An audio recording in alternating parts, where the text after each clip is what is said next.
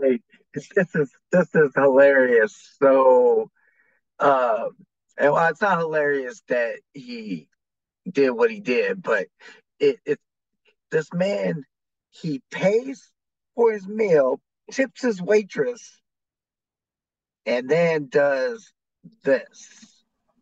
New at 6, a man arrested after allegedly robbing a Waffle House at gunpoint. But we're told that before that, he ate there, he paid for his meal, he even tipped his waitress. Tulsa police say it happened around noon Saturday. He has since You been arrested paid, by then officers. tipped. Play it one more time, Ray. Just play it one more time. Yeah, one New at more 6, a time. man arrested after Arrested allegedly robbing a Waffle House at gunpoint. a But we're Waffle told that House. before that, he ate Little there, Waffle he House is paid for not his safe meal, he even anymore. tipped his waitress. Tulsa Even police say it tips, happened around son. noon Saturday. He has since been arrested by Oh, officers. oh, of course. Looking like this, how you not gonna get arrested? I mean,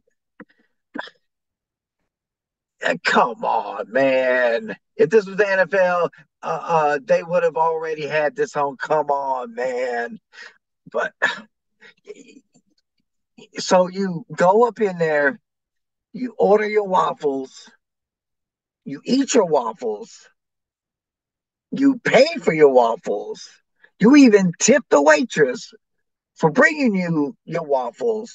They must have been good, or no, you just decided at the end of all that to pull out your gun and rob the place.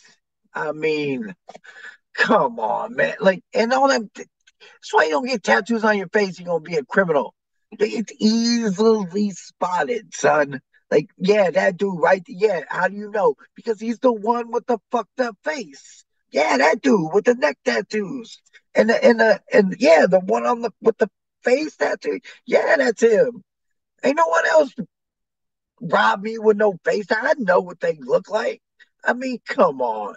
I, that's why you just don't commit crimes. I mean, and if you are, man, get out. What's the best way to get away with this? Because don't nobody want to go to jail because then you're going to probably get in trouble for smuggling chicken wings up in the jail. But hey, who would do that, right? Um, well, well, this brings me to the end of another Sandy Image Productions. And until the next video, we out.